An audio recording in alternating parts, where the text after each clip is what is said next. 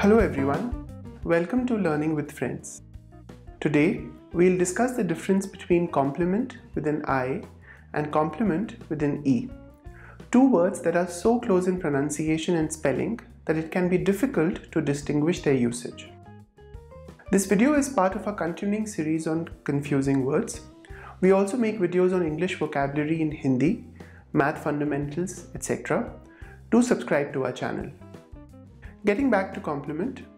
Complement with an I is an expression of praise or admiration and can be used as both verb and noun.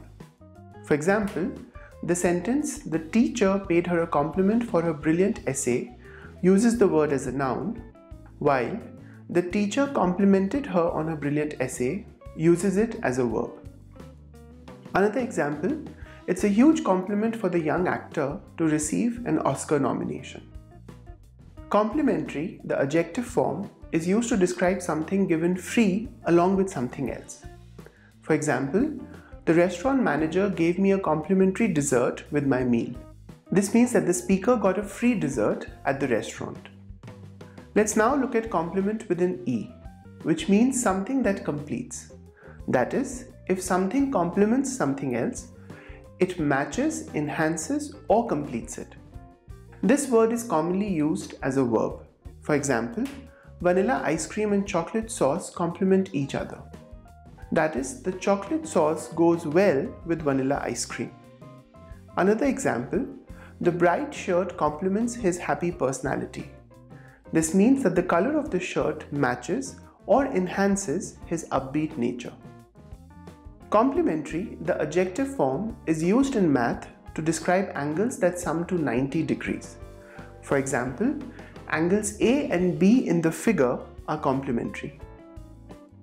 How do we remember which one, complement with an I or complement with an E, to use in a situation? Here's a handy trick. Check whether you can replace the word with complete. Now complete has no I, so if you can replace the word with it, then use complement with an E.